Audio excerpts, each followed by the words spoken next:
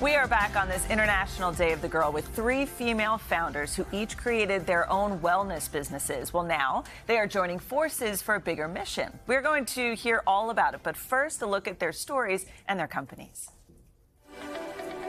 Yanghee Paik received her MBA at Harvard Business School and worked in entertainment distribution.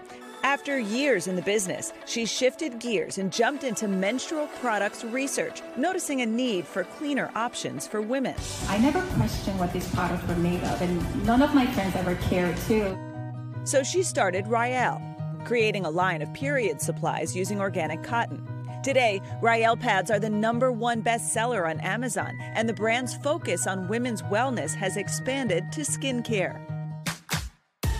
Beatrice Dixon began her business as a solution to a personal problem, battling a year-long bacterial vaginosis infection. One night, her grandmother appeared to her in a dream, giving her ingredients, which she turned into a wash that helped her. It worked. Then it kind of morphed into, I think I should do this as a business. She launched the Honey Pot Company, and the feminine care business caught the attention of big retailers. What started as a dream is now Beatrice's mission to help others learn about and love their bodies.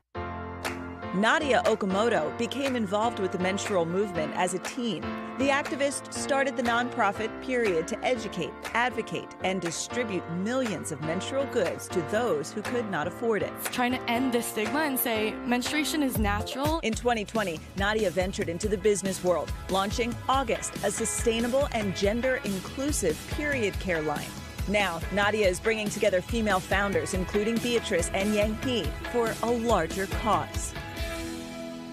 And joining us now, Nadya Okamoto, co-founder and CEO of August, Beatrice Dixon, co-founder, CEO, and Chief Innovation Officer of the Honey Pot Company, and Yanghee Paik, co-founder and CEO of Rael. Good morning to all of you. Good morning. I loved watching you guys watch the spot and just like cheer each other on. I mean, you're all in the same space, but now you form this coalition, Nadya. It's called the Tampon Tax Back Coalition. Why was it so important to do this? Well, you know, the tampon tax is something that I've been working on, talking about, fighting for the last decade, and we've made amazing progress.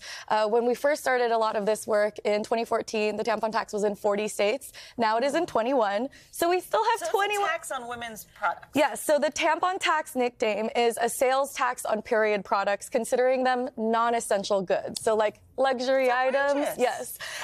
Meanwhile, products like Rogaine, Viagra, motor vehicles, in some states, private jet fuel parts have some sort of exemption, whether they're considered medical necessities or otherwise.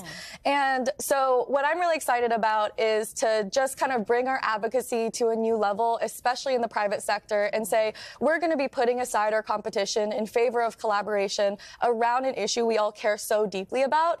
And, you know, I think a lot of the long-term goal and the end goal of this is to just change public opinion, get people to know that periods are natural, period products are necessities, and that we need to take down the tampon tax because it sets a very dangerous legal precedent. Yeah. Bea, when you were approached initially to join this coalition, what'd you think? It was a no-brainer. Why? Literally. Because it is not a luxury to have a period, right? I'm not saying that I am not grateful for my period, because I am, right?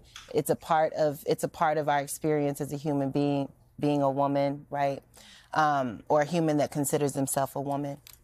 But it's not a luxury. It's something that happens, right? And you need what you need to take care of yourself.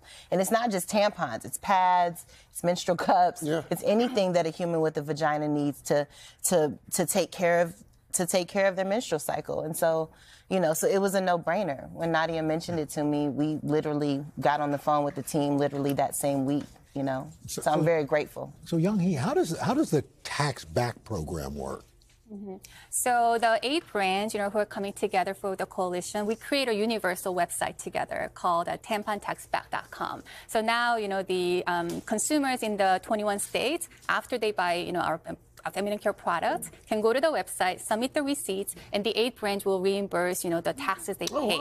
Yeah, so they get the financial. So this is out of pocket for you. Yes, it is. Yeah. Wow. But then, this is only, the first step, and then the next step, for us is to put a lot of pressure on the policymakers to really see that this is an issue, this is an unfair treatment of feminine care products. So that it's nationwide. Yes, together. it is. Yeah. Right. We really wanted to put our money where our mouth is with this coalition, clearly. and I think a lot of it was saying, hey, we're not just going to say we don't agree with the tampon tax. We will Venmo, PayPal you back, within a couple business days because we don't think you should pay this. And even though we're not absorbing it, we're going to, eat into the margins because it's worth it and it's a no-brainer. Wow, Thank you all for terrific. everything you're doing. Thank you. This is important, and we're going to see this continue to grow. Thank you. Thank Thanks so much for having us. All right.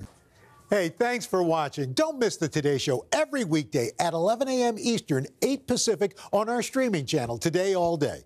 To watch, head to today.com/allday or click the link right here.